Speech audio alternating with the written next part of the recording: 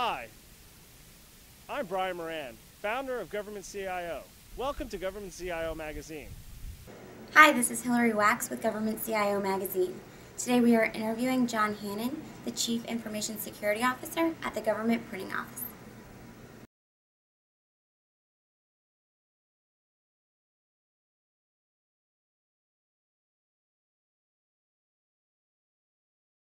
The Government Printing Office was established over 150 years ago, and we opened our doors for business on the same day that Abraham Lincoln was inaugurated as president.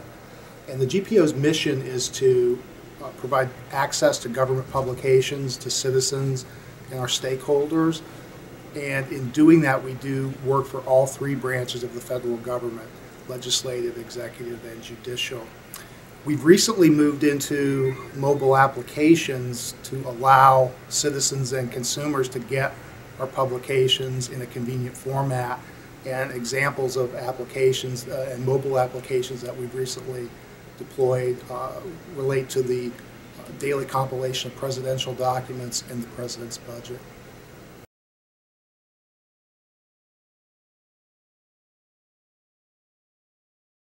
I would cite three. One, continuous log monitoring of events, which provides a key control to give us quick visibility on any issues that might arise, and it also moves us towards real-time continuous situational awareness in accordance with the NIST risk management frameworks. The second thing that I would cite is we've recently enhanced our virus and malware detection and prevention capabilities to deal with the increasingly sophisticated malware that is present on the internet. And then the third thing that I would cite is full disk encryption to provide protection for our data to prevent it from being exposed should laptops be lost or stolen. We've deployed that across all of our laptop fleet.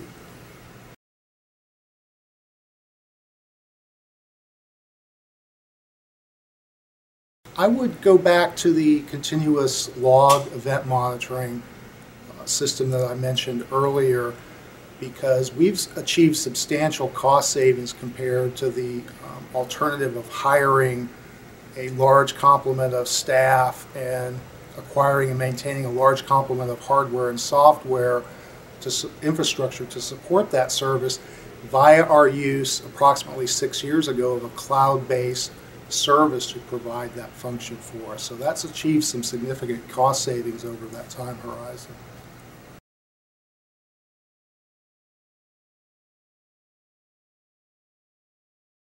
I would say that there are many, but to highlight a couple of them, I would say mobile device security is certainly a challenge, and that's as a result of the evolving standards for technology around mobile devices. As they are evolving and those standards for technology are evolving, the security standards have to adapt and keep pace with that. So that's certainly going to be a challenge over the coming few years. And then another thing I would say as a big challenge for CISOs is this increasingly sophisticated nature of malware that is presenting itself on the internet, where it's very stealthy, hard to detect. Users don't even understand it's happening. So those are a couple of the big challenges. I would add one third challenge, and that is distributed denial of service attacks and the increasing amount of network traffic that attackers and hackers can muster to send to your internet-facing websites to try to disable or disrupt access to that website. That's also a challenge that is going to be with us for the coming couple of years. And I think that's an area where innovation in the network service provider arena could provide some help to CISOs and practitioners of network security.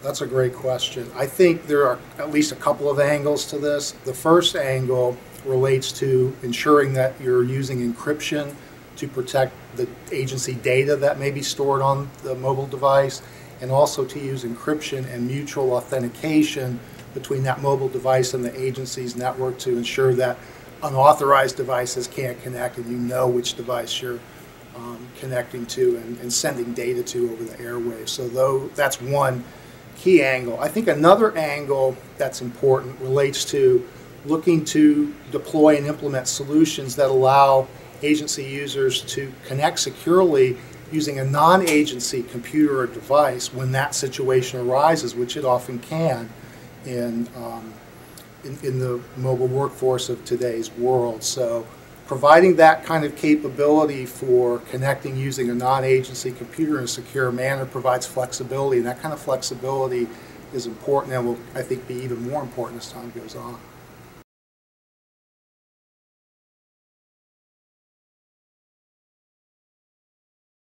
I would say that the use and looking to leverage cloud-based services is something that private industry has been doing, and of course the federal government's been aggressively looking at how to do that too. So I would cite that as an example of a best practice, because there are potential service delivery improvements that can happen, as well as potential cost savings. And as I mentioned before with our continuous log event monitoring system, there are definitely cost savings to be achieved. The other thing I would say in this regard is related to that, and it relates to certification of vendor providers that provide this sort of capability, looking for independent certification to ensure that service providers meet the security control requirements of the federal government. And that's akin to what the private sector has done for a long time, especially in financial services, with independent audits of providers. So that's something the FedRAMP program is actively working on, and that's going to be very beneficial for all of us in the federal agency community, especially the CISO community.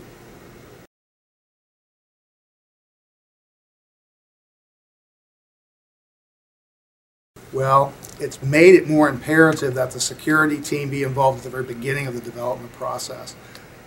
With agile development, the development cycle is very compressed, so if there are any security planning omissions or mistakes or security architectural omissions, it's much more difficult and time-consuming to change those and to affect the right kind of approach. And of course, with a agile development cycle where the cycle is compressed, that can really throw off the project plan. So it's really made it imperative and important that security teams be involved closely with the development teams at the beginning of the development cycle, but that's a good thing.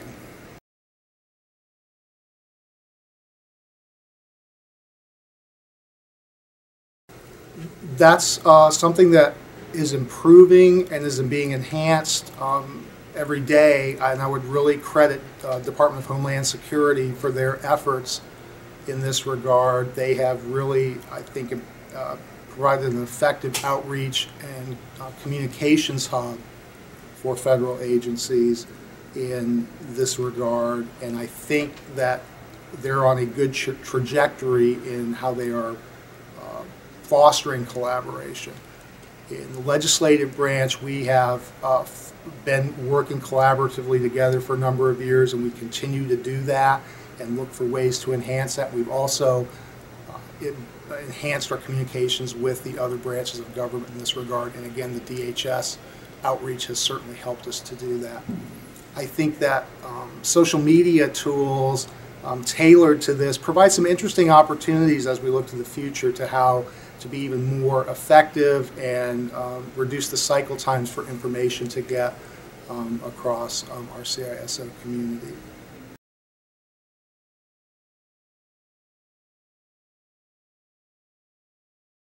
At this stage, mobile device security I would mention as definitely on the horizon, leveraging back and circling back to some of the things I've talked about earlier.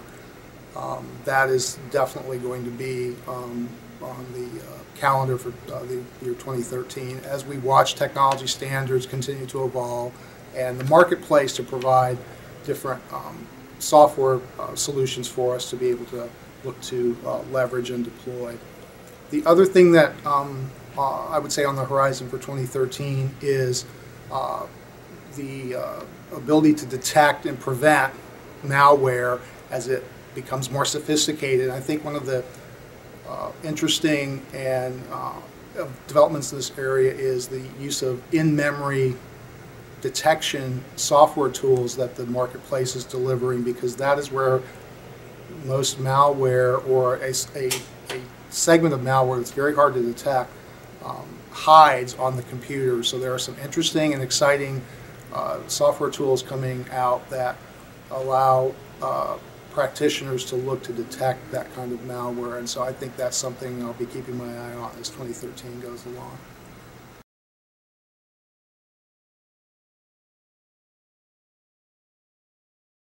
I would say that the thing I'm the most proud of, and I think has been the biggest accomplishment, is with the support of the senior agency management here at GPO, which I've been very fortunate and grateful to have received through my whole tenure here, is the comprehensive nature of the security program we put in place, which is one of the challenges with IT security and information security, is it covers such a broad spectrum.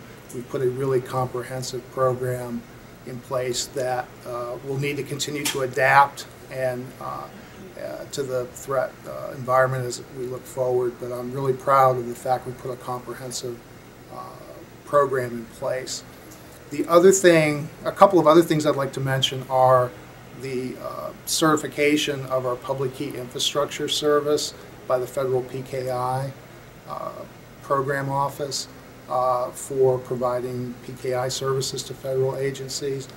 Public key infrastructure is a electronic identity credentialing service that provides and allows for agencies to consider moving manual and paper-based processes into electronic processes because of the services that a public key infrastructure can provide for identity management and trust within an electronic framework. So I'm proud of that accomplishment that we've made at GPO and for the value that we provide to all of our agency customers for PKI. On PKI, we were honored to receive in 2012 the PKI Four Bridges Forum Award for PKI Business Value. And that was quite an accomplishment, I think, for our PKI program at GPO. Last thing I'd like to mention is the launch and implementation in 2008 of our PDF authentication program for providing authenticated PDF documents on our web portal, federal digital system, providing assurance that citizens have obtained the PDF file that GPO issued.